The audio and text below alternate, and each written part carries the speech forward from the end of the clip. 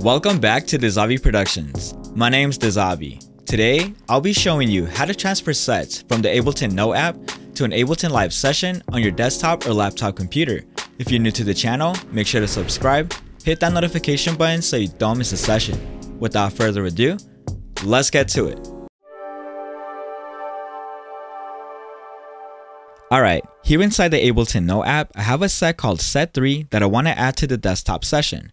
And I'm going to play it for you guys real quick.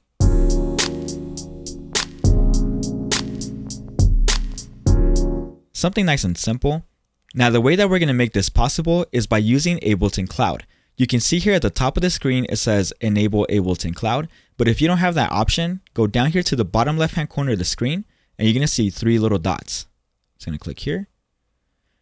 The first option says Ableton Cloud, so we're going to click here and we're going to turn this on. When you turn it on, it's going to take us to the login. So I'm going to hit accept and we're going to enter our information. After you've logged in, it's going to say enable Ableton Cloud. By enabling Ableton Cloud, you'll be able to access your Note projects in the live browser or instances of Note installed on other iOS devices. So we're going to check these in, hit accept, and it will automatically take us back to the application. So that little option now changes to No Sets Uploaded. So the way that we're going to upload this set is to the right of the play button. It's going to be three little dots. We're going to click here. And we're going to go to the green option here near the bottom. It says Upload to Ableton Cloud. So we're going to click there. And it will begin to upload our set to the cloud. So it's saying syncing, syncing, syncing.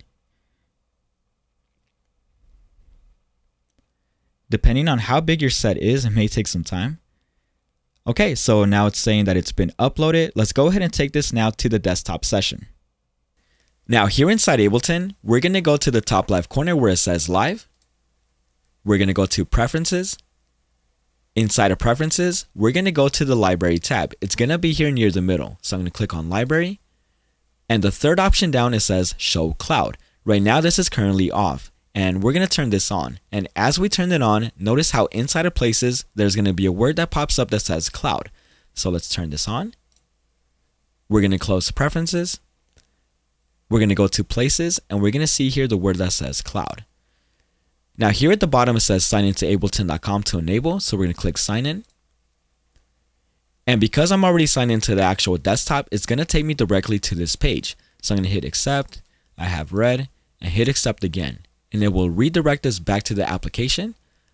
So it's going to ask us if we want it to redirect us. So we're going to hit allow.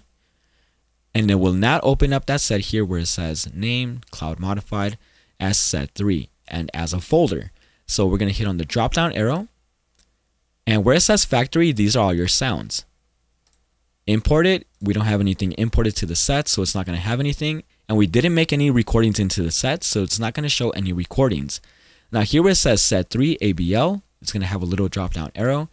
And if you wanted to, you can go ahead and click on each track, as these are your tracks and these are your clips. And if you wanted to, you can go ahead and click and highlight everything, hitting shift, and go ahead and drag this into your current session.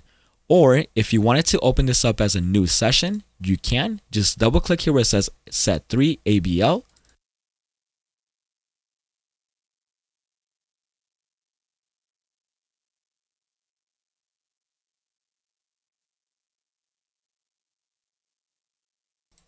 I had to create a new audio track for my vocal here.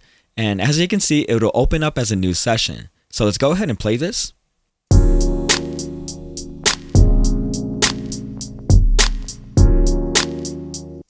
And you can see that it's exactly how we had it inside of the Ableton Note app. And here you have all your clips that you have if you have any clips. And let's go ahead and save this as a new session. So I'm going to hit File, Save Live Set As, and we're going to call this Set 3. And because I've already done this before, it's going to ask me if I wanted to replace it. So I'm going to hit Replace. And now we have the set saved as a session inside the Ableton desktop. Thank you guys for watching. Thank you for watching. If you found this video helpful, give it a thumbs up, subscribe, and I'll see you at the next session.